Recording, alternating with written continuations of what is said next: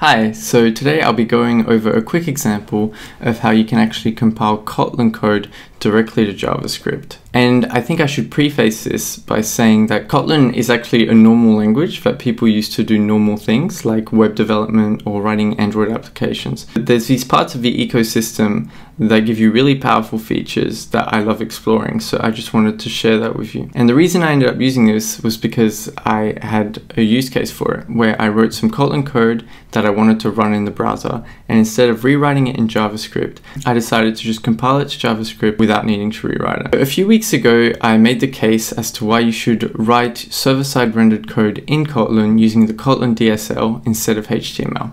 And I still stand by that, and I think it's a great way to build simple applications. The problem with it is that not everyone writes code like this. Most people write HTML, and since I'm terrible at front end, I spend most of my time copying components from Tailwind UI or frameworks like that. And I found that I spent a lot of time converting them by hand and rewriting all the components, and that was frustrating, not very fun.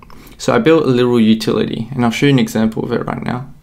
So this utility just takes HTML code, as you would get from Tailwind, and it converts it to Kotlin.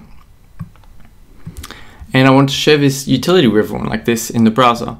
But the problem was that the utility I wrote was originally in Kotlin. And I'll show you the utility right here. It's dead simple. You could rewrite it in 30 minutes, but it saved me a lot of time. And it doesn't handle every case, but it does simplify the process a lot. And I wrote this in Kotlin. It just takes an input file and outputs an output file. And I wanted to convert it to a website. And this is that website. So, and here you have the converter. And in this project, I've marked this project as Kotlin multi-platform and added JavaScript as a targeted output, which means that this code will all be compiled to JavaScript. Not only will my normal Kotlin code be compiled to JavaScript, I also get to write extra JavaScript without ever having to leave the Kotlin ecosystem. So as you can see here, I do a document get element by ID and I get my button. Since there's no type safety with what the button is here, I can just do as dynamic, and then now I can use it as I would a normal JavaScript element where I can call any attribute or any function on it. And if I want type safety, I can add it myself using an interface. And here I just do an add event listener for a click, and then I get my input field, I get my output field, I run the convert function, which is this function, which will also be converted to JavaScript, and then I set the output value. And when I run build on this, I get this. So this is a file, it gets minified, but that doesn't necessarily have to be the case. And all it took for me to do that is I had to mark this project as Kotlin multi-platform.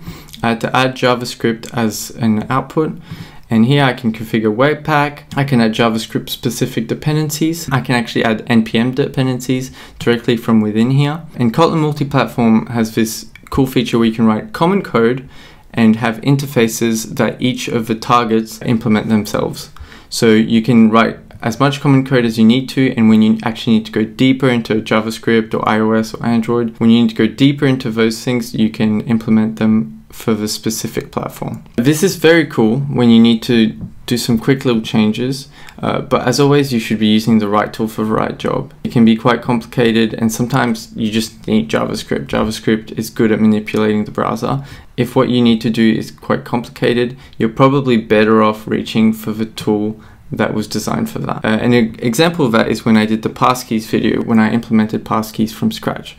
That had a lot of client-side code, and I tried doing it in Kotlin.js, but I decided against it because in that scenario, I could just have one JavaScript file, all the functions that I need. I didn't need to use any Kotlin functions, so make sure you use the right tool for the right job.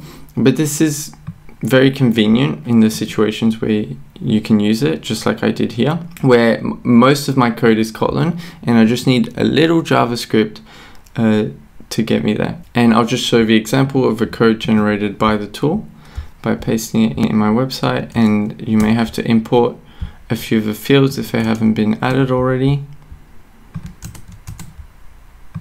But this is already a lot more convenient than doing it all from scratch.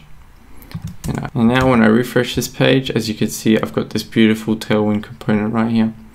So yeah, the Kotlin ecosystem is full of little gems like this. Kotlin multi-platform can do a whole lot more than just converting to JavaScript. But I just thought I'd share this cool little feature because it was useful in this scenario. And I'll add the link for this converter in case anyone wants to use the Kotlin DSL but doesn't want to convert all their components.